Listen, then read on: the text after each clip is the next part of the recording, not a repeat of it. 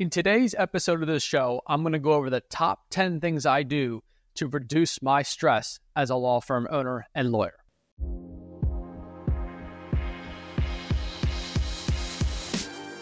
Welcome to the Josh Gerben Show, because law school didn't teach business.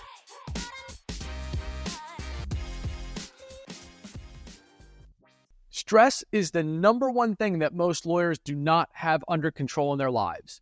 And after the last 16 years of running a law firm, I've developed really good strategies for dealing with stress. And today, I'm going to share with you my top 10. Hey everyone, and welcome back to the show. Before we get started today, I just would like to invite you to shoot me an email if you have any questions at all about the business side of running a law firm or just the business side of being a lawyer if you don't have your own law firm. I sometimes use these questions to get future show topics, and I'm more than happy to start a conversation with you just to talk shop. My email address is josh@joshgerben.com. Again, just shoot me a note, josh@joshgerben.com. Promise I'll respond. So in today's episode, we're going to talk about stress. And the reason I want to talk about this is that most lawyers I know and talk to do not have stress under control in their lives. I hear about their daily routines and I hear about what they're doing on a day-to-day basis, and I'm like, oh my God, you have not stopped and stepped back and look at how you can manage your day better, how you can manage your life better, just be less stressed. Because at the end of the day, if you're going to be a lawyer and you're going to make a career out of it, you've got to last for like 30 plus years, right? I mean, we're not building businesses and selling, unicorns and just going off and retiring at the age of 50. So you've got to really be able to make it through the better part of your life being a lawyer. And the more you can control the stress, the healthier you're going to be. The healthier you are, the more you're going to be able to be there for your clients and, of course, for your family. So I think it's so incredibly important to get stress under control.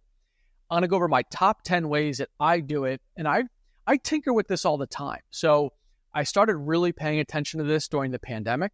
I just found myself way too stressed out for obvious reasons. And as I paid more and more attention to my own personal stress levels, I've developed much better techniques for dealing with them to the point where I feel really good about it today. I'm always a work in progress, but these are the things that I do to just feel good on a daily basis and not get overwhelmed, not get stressed out. All right, so these come to you in no particular order, but the first tip on how to reduce stress is to take large breaks during the workday.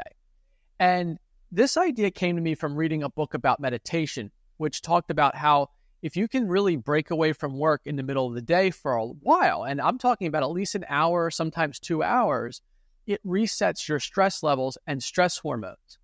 And instead of just ramping up your stress all day long by dealing with work and client demands and opposing counsel and all these things, if you reset your stress levels, it does wonders for you at the end of the day when it's time to go to bed, when it's time to get some rest. You're giving that internal stress hormone a break in the middle of the day, and it comes back and it even helps you at the end of the day, right? So what I have done is I structure my workouts and when I exercise, because exercise, as I don't even put it on this list because it's a given. You have to exercise. You can't not exercise. So I do my workouts from typically 11:30 to 1 o'clock every single day. That's an hour and a half to sometimes 2 hour break to go lift weights, do cardio, whatever it is I'm going to do that day. And by having that midday reset, it's amazing what that does for the rest of my day productivity-wise, because now I've gotten a really good break, some physical activity, and I can come back and just go ball out the rest of the afternoon. But by the end of the day, I've already gotten my workout in, I've already got that stress relief in, and I feel so good at the end of the day still from that. So again, not everybody's going to be able to break from 11 to 1, but you should find times to make a break in the middle of the day. And so if you're a morning workout person, you do your morning workout from 7 to 8 or 7 to 9, you still need to find a break in the day. So if it's not going to be a workout, it could be a meditation, it could be a really long walk outside. You have to have a break from the work during that work day. Just really, really critical from a scientific perspective on how that works with your body. My second tip on how to reduce stress is to get rid of as many Zoom calls as you possibly can. There is nothing more soul-sucking than sitting in a chair, talking to somebody over video chat for a long period of time. Every single one of these calls I leave and I feel absolutely exhausted. Physically, just my eyes, it just doesn't feel good, right? And so what I do is I apologize in advance to people, but I will try very hard to take most of my phone calls on a regular phone. And when I'm doing that, I'm doing one of two things. One, I'm either getting stretches in because I'm a very stiff person. I just have stiff hamstrings. I need to stretch every day. So I can easily spend a half an hour call and be on the floor stretching the entire time. Or if it's nice enough outside, I'll go for a walk and I'll just walk and talk. And that low cardio there, and you can end up walking for a mile, just having that 30-minute call. And you just end up the call and you're ready to get back in the email because you haven't been in the chair for the last 30 minutes. You haven't been staring at a screen for the last 30 minutes. So I get that some Zoom calls are necessary with clients because it helps build a little bit of rapport. But boy, if you can avoid, especially if it's calls with people that aren't clients and things of that nature, get off of Zoom as much as possible. And even I'll apologize to clients. I'll say, hey, look, I'm out of the office right now. I'm just going to jump on a call as opposed to the video. And 9 times out of 10, it really doesn't matter. So I just really encourage you to rethink Zoom and rethink your use of it. It's just soul sucking. My third tip on how to reduce stress revolves around money, because ultimately, if you're running your own law firm, worrying about money is probably the number one thing you do. And granted, this gets easier with time, but I really try not to worry about money. I don't worry about what are the exact dollars I'm going to make this year. Now, I get into that position because I've been working for 16 years and I'm not living paycheck to paycheck. And I have the ability to say, okay, if we have to take a loss somewhere, we take it. I make less money this month. It just doesn't affect my daily life. I'm working for the long run, right? I'm working for the 10 or the 20 years, and the amount of money I'll make over that time for my kids in their college or retirement or whatever it is. But day to day, I live very much within my means. I don't worry about, so you have to obviously, live within your means. I mean, that goes without saying, but you really shouldn't worry too much about money, because if you take a big loss, let's say last year, for example, I took a $30,000 loss. It hurt. We had a client, long-standing client of the firm. They started to get behind on their bills. I thought, that's weird, and didn't really say much to them. Thought maybe they would mention it if it was a problem. We got about 6 months out, and they started to tell me they're having financial trouble. Well, by that point, they owed us like $30,000, and it was pretty clear we weren't going to recover it. So no, obviously I'm not going to sue a client. That's just not what we do. What am I going to say? They say they can't pay their bill. I obviously let them know that hurts, but we'll wait and hopefully they can figure it out. But I don't anticipate seeing that money. And, $30,000, obviously a lot of money. And so, was I worried about it? No, because I knew that if I spent any time worrying about it, I wouldn't spend time with the clients that were paying us. I wouldn't spend time developing clients that I could bring in to make up for that loss. And so as long as I didn't lose any more time to that, I was going to be fine, because I could go out there and run and I could make that back. And yeah, I mean, it would be nice to get paid, right? It would be nice to get that money back. But at the end of the day, it really didn't make a difference. Matter of fact, we had a better year profit-wise last year, even with that kind of loss, than we've ever had before. And it's because I didn't get distracted. It's because I didn't let myself get stressed out. I didn't lose days to just worrying about that big number.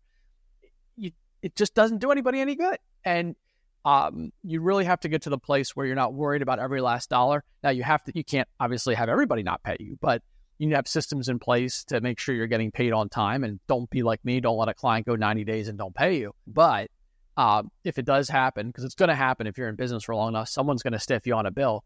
Really just can't worry about it. Move on, find clients that will pay you, and you'll never notice the loss. All right, this next tip I call curate the content that you consume. This is something I learned during the pandemic and with all the political upheaval we've had in the last few years. My Twitter feed or my social media feeds would be full of sort of negativity, right? Oh, this side's doing that side's doing that. How awful is this person? And what I found is it was filling my mind with all these like negative emotions and feelings. And why was I doing that to myself? It doesn't affect anything about my daily life. My daily life is taking care of a family, taking care of my employees, running a business. That stuff is so out there, and I don't need to be worried about it on a minute-by-minute basis, right? I should know what's going on in the world, but I don't need to be worrying about it all the time. So I got rid of everybody in my Twitter feed and other social media feeds that were posting anything negative. You posted something negative, I unfollowed you, I blocked you, whatever it was. And that could be anybody from a news reporter to somebody I just followed randomly. And the reason is it's really important that you think about, with all the information that's out there, which is essentially limitless these days, that you're curating what you're putting in your mind. Because you would be surprised the baseline stress you cause for yourself when you intake information that's negative or argumentative and all these other things. You shouldn't be jumping on the social media as a lot of us will do it as a break, right? You might be like, I'm so tired of this case. I'm just going to go check on Twitter and do mindless stuff. But that mindless stuff ends up adding stress. It's no good. It's just no good. So curate the content you allow yourself to intake. It is incredibly important of reducing stress, and only allow yourself to really read anything stressful or view something stressful within, typically the early part of the day, if you want to read the news and you want to be aware of what's going on. But have a black out all that stuff after a certain hour. And I'll be honest with you, I go days without even reading the news anymore. It's just too negative all the time. And so I just think it gives you'd be surprised how much ignorance is truly bliss in a certain way. And there's only certain things you should really be involved in on a day-to-day basis from a news perspective anyhow. And there's just too much information out there. We're not evolved to deal with that and deal with all that stress. Our minds are not evolved to deal with that. So really keep that in mind as to what you're exposing yourself to on a day-to-day basis. And for God's sakes, do not go on social media after dinner. Just not worth it. There's nothing good on social media that you should be reading as you get into the later part of your day. Just leave it alone. Just take the apps off your phone if you have to. So my next tip is that I do not read new emails after 7 p.m. And that's because a new email could contain upsetting information. It could be a client that's mad at us about something. It could be an opposing counsel sending a really annoying email. It could be all those things. And I don't want that to come into my world at the end of the day when maybe I can't fix the problem. Typically if a client's upset about something, it's nothing we did. They just misunderstood, or they're, being a little bit difficult about something. And I can normally give them a call and smooth it right over. But if it's at the end of the day, I might not be able to call and reach them. So I don't want to read that stuff at night. I want to deal with that the next morning when I got the whole day in front of me to deal with the problem. Now, I work late into the night sometimes. I might work till 9:30 at night. But I'm only working on things that I've reviewed earlier in the day and I know I need to get back to and get an email out. So it's all clear stuff, right? It's nothing that's going to upset me or trigger me in any way. And that's really important because you don't want to get all upset at night and not be able to deal with the problem and then have to go to bed. It just doesn't work well for stress. It doesn't work well for rest. And so really think about during the day, if I have 2 hour block tonight, I'm going to work. Let me leave this for later because I reviewed it. I know it has to get done. It's not upsetting work and I can just get it done tonight, knock it out, and then just deal with other stuff during the day that might be a little bit more stressful. Hey everyone, I hope you're enjoying today's episode of The Josh Gerben Show. This show is brought to you by none other than Gerben IP. Gerben IP is a trademark, copyright, and patent firm based out of Washington, D.C. We've been in business for more than 16 years and work with clients from all over the United States and the world. If you are a U.S.-based attorney, please know that we do accept referrals from attorneys and pay a 20% referral fee for the lifetime of a client that you refer to us. We work really well with firms that don't do IP work, but need to plug in someone that does for their clients, especially someone that's not going to do the other work that you're already doing.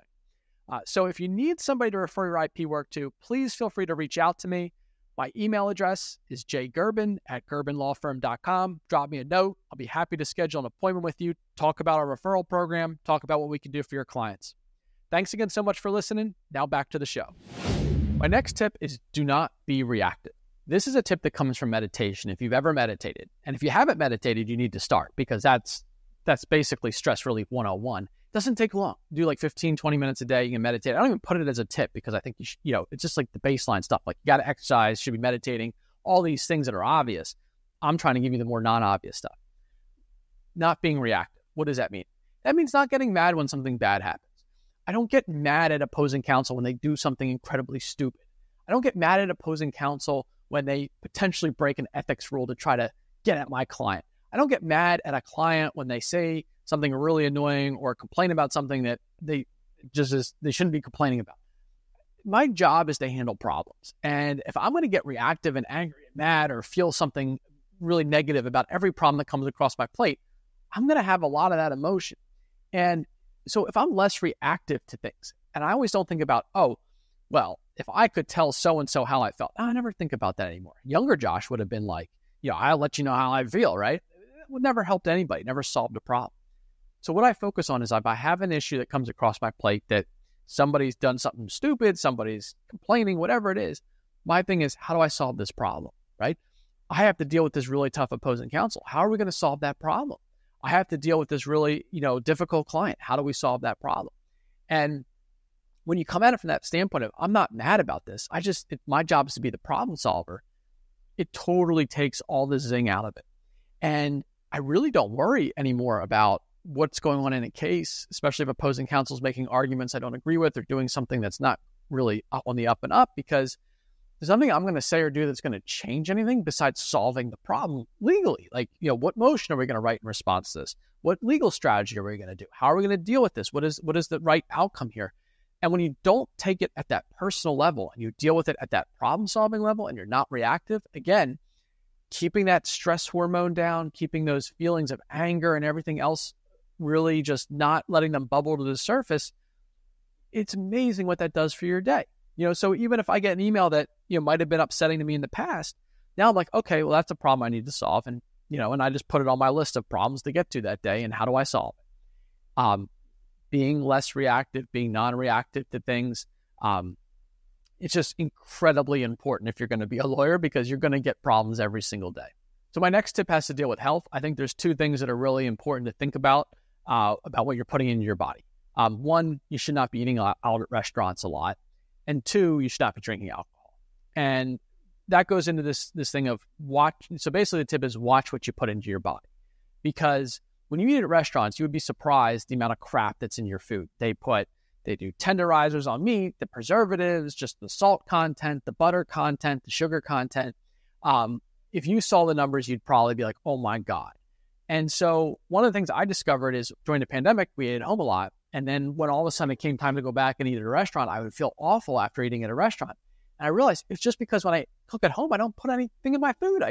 I might grill something, I might saute something, I might steam something, but I'm not adding a bunch of stuff to it that they put in at restaurants. So if you're eating restaurant food all the time, it's just so bad for you. I might eat at a restaurant twice a month. And yes, you're going to have friends, you're going to go on a date night with your spouse. I get all that. I'm not saying you're never going to eat at a restaurant, but you need to limit what you eat there. And you need to be aware of what you're eating when you go out, because it's just really, really bad for you. And if you get in the habit of really cooking for yourself and eating at home a lot, you'd be shocked, especially if you're not eating, don't eat the processed packaged foods. You're eating whole foods, you're making salads, you're making vegetables, all that good stuff. You'd be surprised if you go to a restaurant then how you're going to feel. You're like, oh my God, I didn't realize. So really be careful about restaurant food. Alcohol, I know this is a tough one, especially for lawyers. That nightcap can be really nice after a stressful day. But science shows that alcohol disrupts sleep. It also shows that it actually causes rebound stress the next day. So if you have a drink tonight, tomorrow you're going to have more stress hormones than you would have if you didn't. I used to be an every night kind of guy that have a couple drinks really helped me out. Now I have none.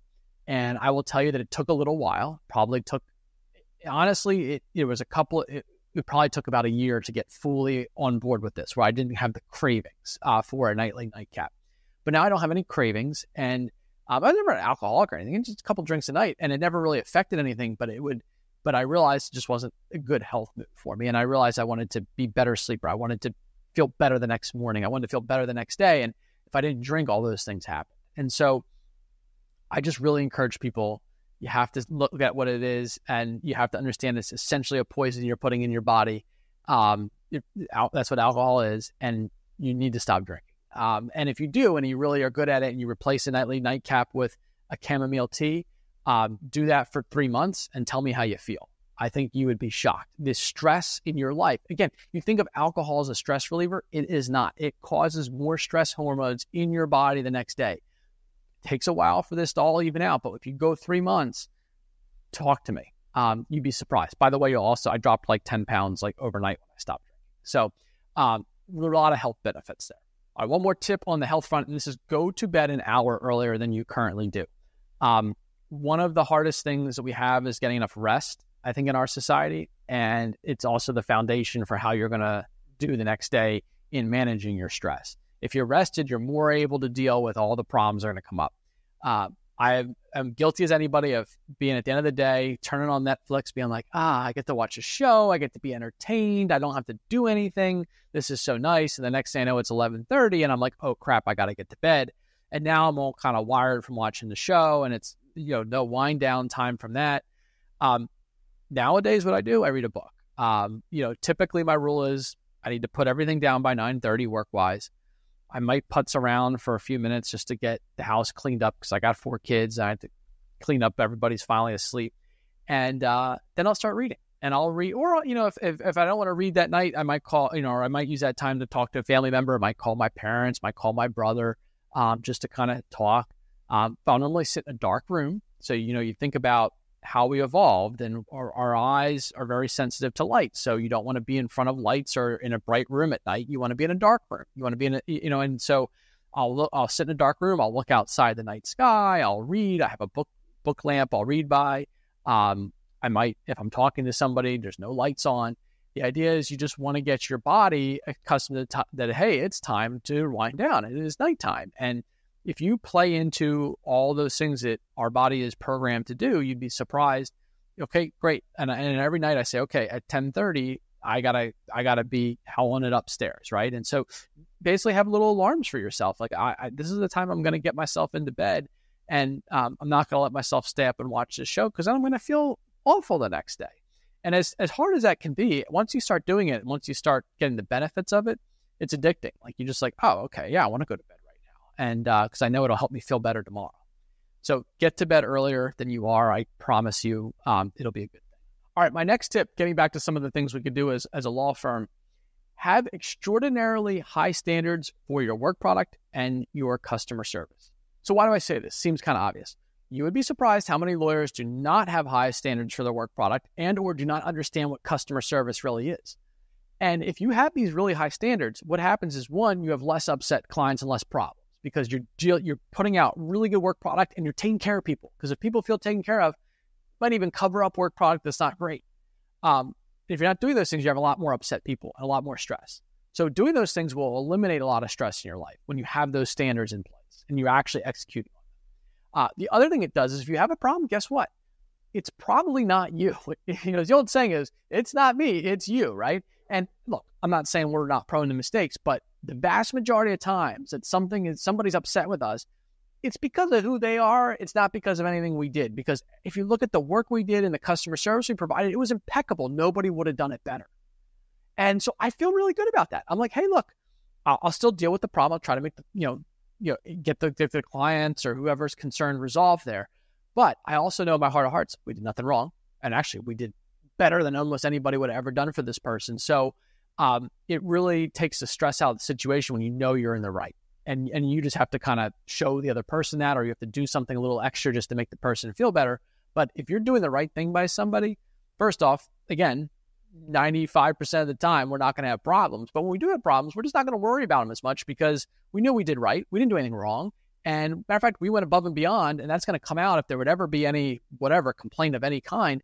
And in this case, we're more likely to be able to satisfy the client because they've already been taken care of pretty well. And it just might be pushing it over, the hill or the hump for that particular client. But take good care of people. You'd be surprised. It's going to lower your stress level a lot. All right. My last tip is if all else fails. If all these things fail and you have a really stressful day, because even I do, I'm sitting here telling you about how to manage stress. You could see, first off, look how dynamic stress can be. It comes at you from all different angles all day long. We haven't even gotten into how to deal with stress from your family, your spouse. I mean, this is just work stress, right? So you're going to always have stress coming at you from all different angles. What do you do if you're just stressed out? Here's what I do. I go outside at night. I will literally lay on my front yard and I will look up at the sky. There is something magical about just looking up at the night sky and seeing the stars. And you start to realize that if there's somebody else on one of those stars looking back at us, we just look like that little speck in the sky. We are so insignificant in the grand scheme of the universe. Now, this might be a little woo-woo for some of you out there, but I genuinely feel this way. Like it is every problem that each one of us has, it's insignificant. In 100 years, it's not even going to matter on this planet, let alone in this universe. So just realize that, yes, while you have problems, they're relatively small in the grand scheme of things. They're going to resolve. Everything's going to be okay. You're going to take care of it because you're good and you're going to take care of it. The problem's going to be fine. And we're just flying through the cosmos at whatever, rotating around this sun, and that we're on this planet for such a short time. Just don't let your time here be overtaken by stress. So I hope this episode was helpful for you. Again, I'm constantly tinkering with how to make my life better, how to reduce my stress levels and enjoy every single day that I'm practicing law, running a law firm. Not always easy, but as you can see, I've got a list of things I do, constantly adding or tinkering with it.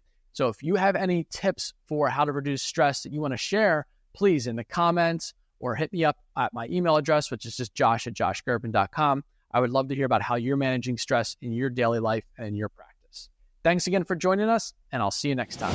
Everybody, I hope you enjoyed today's episode. Before you take off, just a couple favors.